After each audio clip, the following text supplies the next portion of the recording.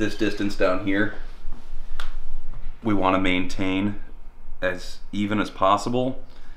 My rule of thumb is that you'd want about a nickel's thickness from the substrate to the screen. So right now it looks a little bit thicker than a nickel because once you put a shirt on there, it should be about a nickel's thickness. That is something you have to change every time if you got different thicknesses of shirts. On a lot of automatics, you might only have 3 or 4 off contacts you can actually adjust to. Other automatics will have settings where you can have, I've seen up to like 15. Most manuals are going to have just one that you can completely adjust however you want to. So this is a one that we can just raise the whole thing up or raise the whole thing down, and we've got tilt control as well. So if I was doing this on t-shirts, I'd want it to be about a nickel's thickness, which is what I had started at. But a hoodie would be a lot thicker, so you'd want to raise that up and make sure that once again you're about a nickel's thickness off the hoodie. If you don't have proper off contact, what will happen is the screen will not get its proper peel, and so it'll actually hold up. So a lot of times you see white ink that after you print it, it kind of looks like a stucco ceiling. It looks like it's got like little fingerlings coming up off of it.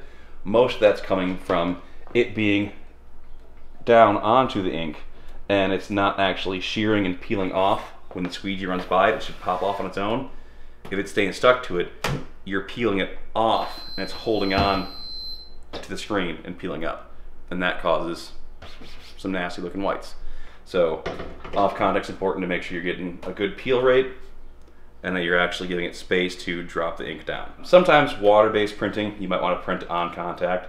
There are reasons for on contact printing, but for plastisol printing, a good rule of thumb is a nickel's thickness on all 4 edges of the screen to the palette. What about screen tension? How does that come into play? Oh, massive. If your screen tension is different from 1, 2 to 3 to 4, that off contact will play quite into there, because if you've got a looser screen tension, as the squeegee comes down, it's actually forcing the mesh forward, because we're pulling forward, and it can make it so it doesn't line up 1 to 1, might not line up, might bend over farther and cause lineup issues.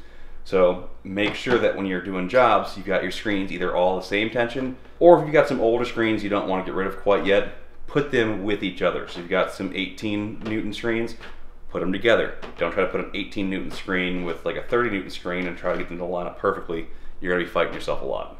How often do you find people don't have their off contact like on point? Is that something you see a lot? Incredibly frequently. Yeah. Incredibly frequently. Most shops will just kind of keep it jacked all the way up and just oversaturate by adding a bigger choke or bigger stroke and just lay down too much ink. Or they'll go to their hoodies and not even think about raising the off contact, and then they get those nasty cement looking, stucco ceiling looking white prints that just feel disgusting, and like you can feel it. It's like a topographical map. You're like, what is this? No, you don't want that. So it's a massive thing that is overlooked frequently, and I've said it before, we're definitely in an industry of variables. You have to know the variables and control them, and once you do, you can really make the print do what you want it to do. But you've got to know what those variables are and know how to control them. All right, off contact, get it right. Off contact, get it right.